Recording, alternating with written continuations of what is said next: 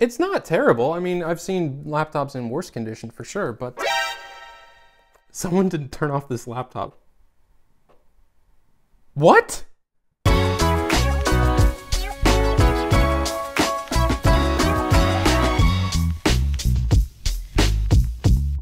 Hey guys, Mark here, and I just bought what is probably one of my favorite MacBooks of all time. And the reason it's my favorite is a little bit weird. It's because of its color. It's a matte black MacBook, and Apple only made these from, I think, years 2006 to 2008, and they haven't made a matte black MacBook since or even before that. Now, Apple made two MacBooks back in 2007. Now, we're not talking about the MacBook Pros here. We're talking about the regular MacBooks. There was a white version and there was a black version, and the black version wasn't all that special other than the fact that it was a matte black color. It only came with an upgraded 160 gigabyte hard drive over the previous 120 gigabyte hard drive found on the white models. The difference in price, however, was $200. The black MacBook was $1,500 at launch. So Core 2 Duo, 2.16 gigahertz processor, 160 gigabyte hard drive, $1,500. Definitely not cheap by any means.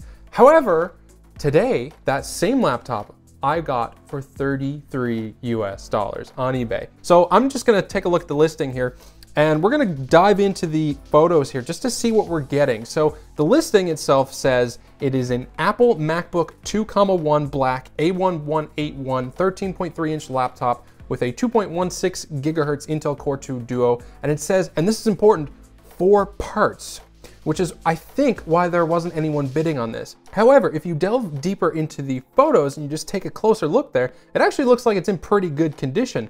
The second photo, I think, is the most important photo, and it shows that the white Apple logo is lit or illuminated.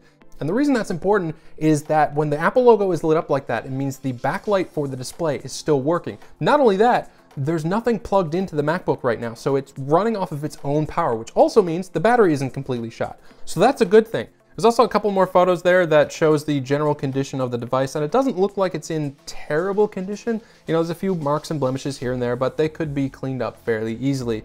There's also a nice little photo of someone's foot and a photo of someone's legs. So that's nice.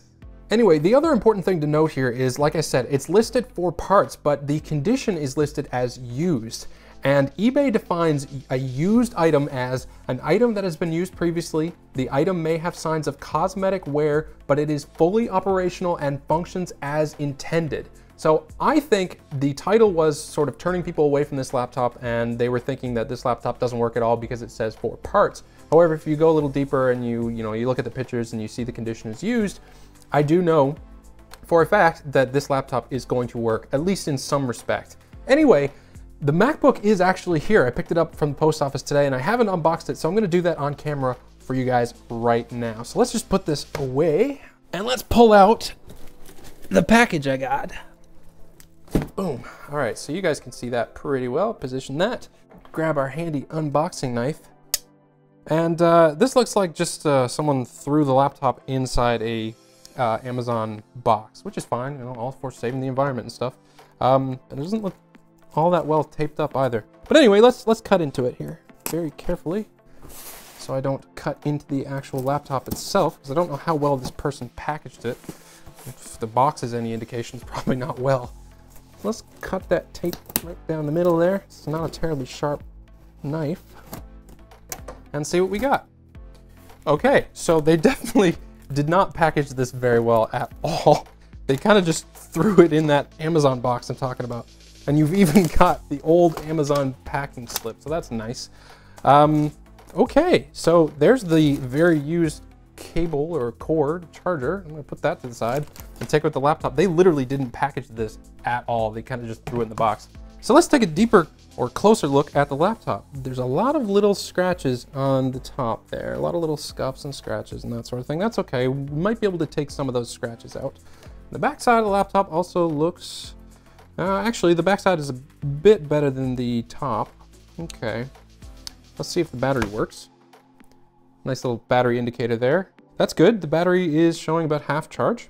It's not terrible. I mean, I've seen laptops in worse condition for sure, but okay.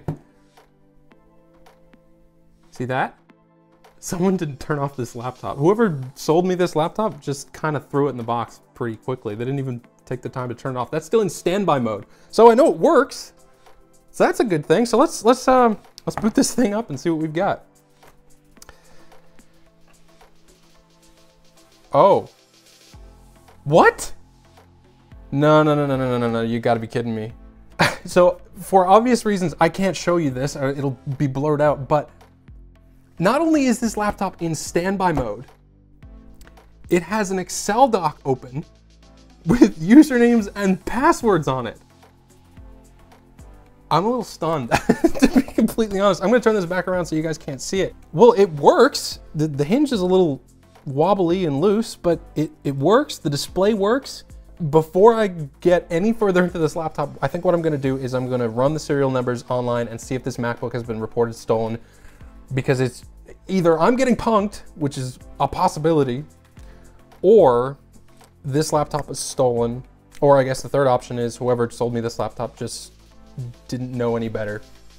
But I'm definitely gonna have to run the serial number and maybe even reach out to the person who sold me this, because this is a bit weird for me.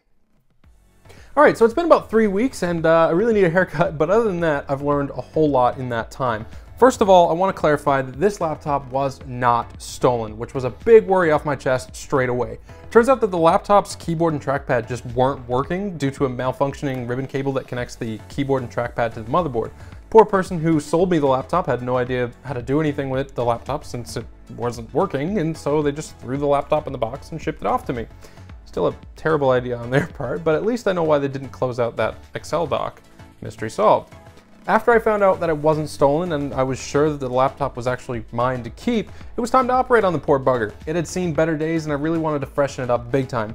The first thing I did was remove the top case and replace the old ribbon cable with a brand new one. Then I gave the entire laptop a much deserved bath. Since the outer shell is made out of polycarbonate, a Mr. Clean Eraser works extremely well at removing blemishes and cleaning it up. After a tiny bit of water and a little scrubbing, the entire lid of the MacBook looked nearly perfect. I wasn't going to do the same thing to the top case for fear of water seeping into the MacBook and ruining it, but it got so grotty and nasty that I said, well, what the heck, and I did it anyway.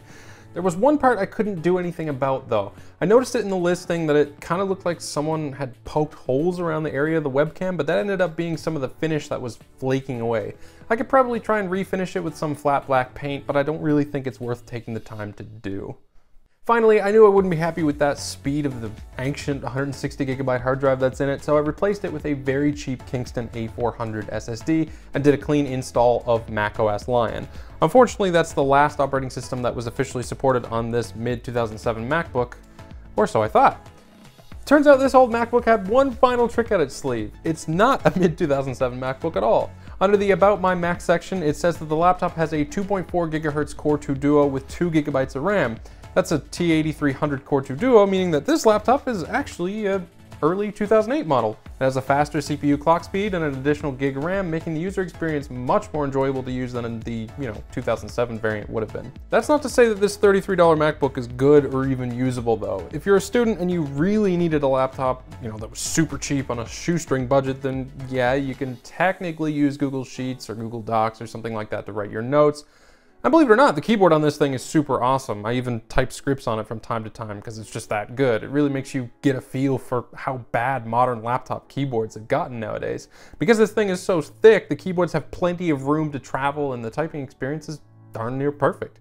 But the keyboard isn't backlit, the TFT screen is absolutely god-awful at a native resolution of 1280 by 800, it weighs as much as a brick, barely any apps are supported anymore, and good luck getting it to run for any more than 4 hours on a single charge. You know what though, for 33 bucks, I love it. I love the color, I love how it has so many old legacy ports, and I love how fast it is for an 11-year-old laptop. No, you shouldn't go out and buy this thing, but if you are planning to buy it, I recommend looking into something like booting it with Chrome OS or Linux to allow more modern apps to run on it and just make your overall user experience a lot better overall. Anyway guys, that's it for me. If you like this video, please like and subscribe to support my channel, and as always, have a great day.